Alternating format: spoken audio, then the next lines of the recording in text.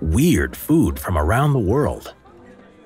Are you adventurous in trying out new food? The dishes on this list may put you off your appetite. Fried tarantulas, Cambodia.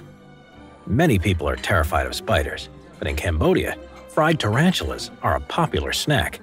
While they look terrifying in appearance, they are said to taste like crab. The snack emerged out of the famine caused by the Khmer Rouge regime in the 1970s. People ate any insects they could find, including tarantulas, scorpions, silkworms, and grasshoppers. But they soon discovered that they actually tasted quite good, so they outlived the regime. In the Cambodian town of Skuon, they have become a popular attraction for tourists. Fried tarantulas can sell for $1 each, which is expensive in Cambodia.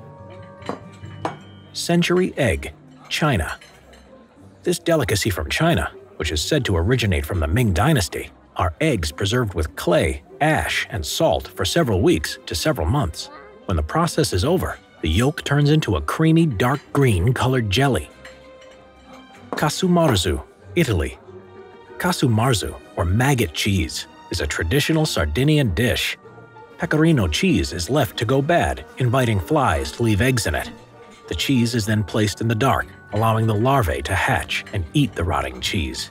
This breaks down the cheese's fats, giving the cheese a distinct flavor and texture. When the person eats the dish, the maggots are said to jump around on the plate. Casumarzu has since been outlawed because of the health implications.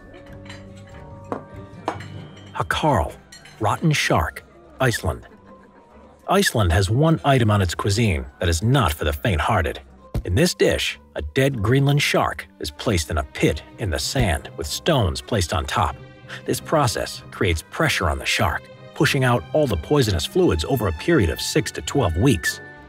After the fermentation process, the decomposed shark is cut into long strips and hung up to cure for several months. This food, which goes back to Viking traditions, is said to smell so awful that outsiders are advised not to breathe in when they eat it. Don't forget to subscribe to Geography Planet for more weird food, and let us know in the comments below what cuisines we should look at next on this channel.